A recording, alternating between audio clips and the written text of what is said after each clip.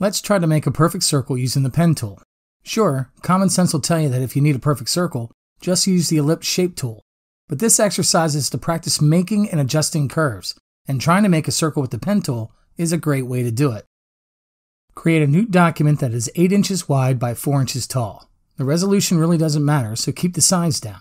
Let's use 72 pixels per inch. Set your background contents to white because it'll be a lot easier to see our paths. The first step to creating anything with the pen tool is determining the minimum number of points you need to create your shape. The pen tool is perfect, you are not. This means that every time you click with the pen tool to create a new anchor point, you're creating a new opportunity to be wrong. Limit those opportunities by creating as few anchor points as possible.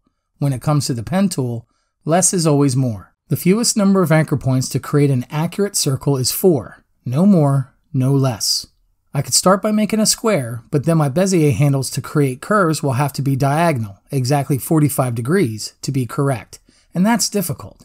So I'm going to start with a diamond. I'm going to use a grid to help increase my accuracy. To turn on grids, either go to the View menu and select Show, then check Grid, or simply hit the Control and apostrophe keyboard shortcut.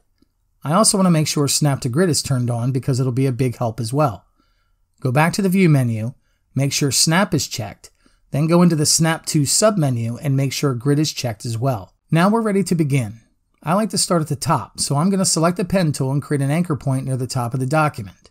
Then holding down Shift to force a perfect 45-degree angle, I'm going to create the left side.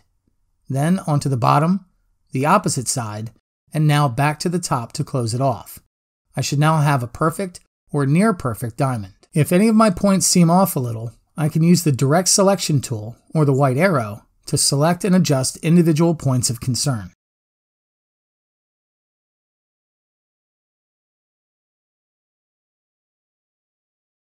Now it's time to add our curves. Remember, we don't need to go to the toolbar and select the Convert Point tool. All we need to do is hold down the Alt button while using the pen tool to switch. I'm going to click on the top anchor point, again holding down Alt, and create my Bezier handles.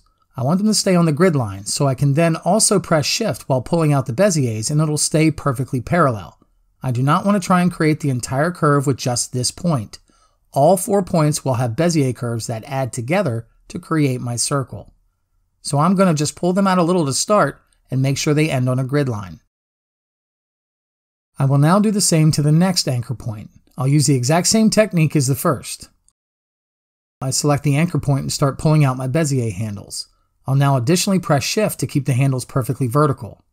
Now what is most important is to pull the handles out the exact same distance I did with my first anchor point. I continue to do this for the remaining anchor points.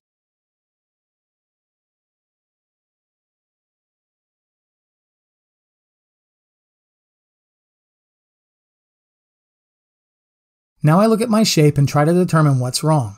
If the top, bottom, left, and right sides are too flat, I pulled my Bezier handles out too far. If my original diagonal sides are too flat, my Bezier handles are too short. Now I can use the Direct Selection tool to adjust the handles as needed to create as perfect of a circle as I can make.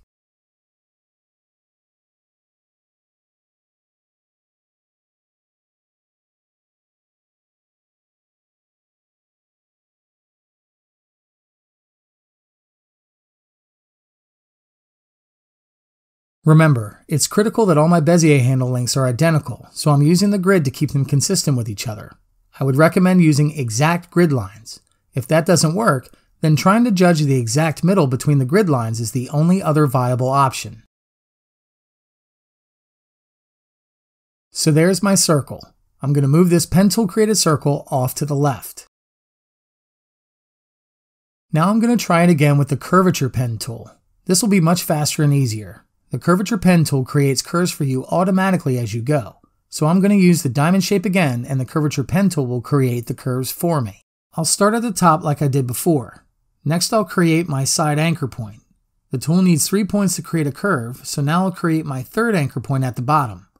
Now as I click on the right side and close back off at the top, I've created a circle. Now I'll just line up my Curvature Pen Tool circle over here to the right of the document. Again, if you ever need to create a perfect circle, simply use the ellipse shape tool and hold down Shift. but the point of this exercise is to practice using the shape building skills you'll need in the future to be successful. It's very easy for me to check to see if you actually created your circle using the pen tool or if you just used the ellipse shape tool instead. So please, do the exercise exactly as I just described so you can get the practice you need for using the pen tool on future assignments.